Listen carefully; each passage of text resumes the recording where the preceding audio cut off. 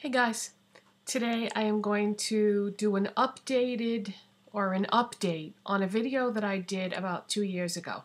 About 2 years ago I did a video about how to fix any cream eyeshadows that you have, whether they be a Maybelline color tattoo, a MAC paint pot, any kind of a cream eyeshadow that's in a jar. And I've been wanting to update you about that information that is in that video. If you haven't seen it, basically what the video consisted of is when you get a Maybelline color tattoo or a MAC paint pot or any cream eyeshadow that has dried up, I had recommended that you put some MAC Fix Plus in there, stir it up, and you'd be good to go. And while I still stand by that information, I found something better. And best of all, I found something cheaper because somebody had asked me a long time ago when I had talked about that information. They said, you know, if you ever find anything other than MAC Fix Plus, let me know. Well, that was a long time ago that somebody said that to me, but I have something better. I had wanted to try this before, and for whatever reason, I never got around to it until recently, and so that's what I'm going to show you today. Okay, so this is a Maybelline color tattoo. It's just a cream shadow in a jar. This is in the This is in the shade Nude Compliment. This was from a limited edition collection that they released in spring 2014. This is a gorgeous shade. I really love it. I am wearing this today on my lids and my crease, and I love how it makes it look like you have two different colors on with these because, you know, it's lighter on the lids than it is in the crease, so makes it look like you got really fancy with your eyeshadows, and I didn't. I just have the Maybelline color tattoo in Nude Compliment on my lids and my crease, and then I took the Wet n Wild Comfort Zone palette, and on the left hand side of that at the top, the browbone shade I have on as my highlight, browbone highlight, and then I also put some in the inner corners. That's all I have on my eyes today for shadows. But anyway, that's not what this video is about, but I just figured I would throw it out there because I am wearing the product, so I wanted to show you what it looked like. But yeah, so here's my Maybelline color tattoo. Looks really funny, right? Well, I have said in the past that Maybelline color tattoos, the formula is too dry and they dry out too fast, and when I put the product on my eyes, it sucks all the moisture out of my eyelid skin, and that I wasn't going to buy anymore. Well, not so sure about that, because now that I know how to doctor them up and doctor them up really well, I think I might, if they release any more limited edition shades in the future, I think I'm going to pick them up because I love the texture of this now that I have fixed it, and I didn't use MAC Fix Plus. The MAC Fix Plus works okay. If that's what you have, then use it. But I think this is even better, and like I said, it's even cheaper. And what it is glycerin. Now, I was fortunate enough to get this on clearance at a drugstore that I was at, and I didn't purchase this recently. I have this already and used it for something else. Glycerin is an emollient. It's for external use only, so you don't want to put this on anything that is going to, you know, go into your eyes or get into a cut or anything like that. So external use only.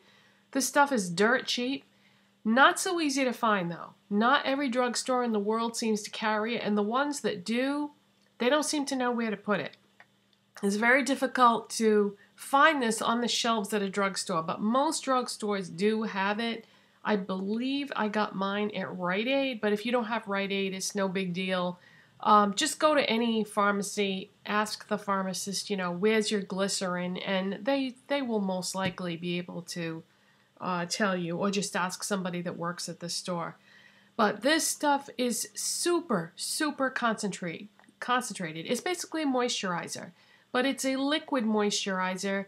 Cosmetics industries use this when they make moisturizers. Any kind of body lotion or face moisturizer or anything that has a liquid or cream consistency, you will see this listed as an ingredient in many, many beauty products. And it's colorless. It's pretty much odorless. Like I said, it's super, super concentrated. So what I do is I just take some, pour it in the cap, and I take as small of amount as will pour. Now the consistency on this, you won't be able to see that because the cap is white, but the consistency on this is really thick, and so it's not easy to pour, but you want to take the smallest amount you can and pour it into the cap. As soon as you have some in the cap, stop. And then I just pour, I would say, you know, the smallest amount I can pour from the cap into my cream eyeshadow jar. Now I'm not going to do that because this one's already done. But then I just take something that I can stir it with. And I used this, but you can use whatever you want. This part is not important at all. This is something that I got when I bought a Z palette, and it's to help you take your eyeshadows out, scoop them out of the Z palette to move to another palette or wherever. So it's just this little spatula thing. So you can't buy those individually, but you can use a strong wooden toothpick. You can use the back of a spoon, like a spoon, utensil type spoon. Anything small and sturdy. Just don't use something, like, you know how some toothpicks are really flimsy and fragile and break easily? When I say use a toothpick, I mean like one of those heavy duty kinds. Anything that you can stir easily with. So just put the smallest amount of glycerin that you can into this, stir it up, and the texture is so nice on this now. It's just the perfect consistency now for a cream eyeshadow, for me anyway. Keep in mind, I have dry skin.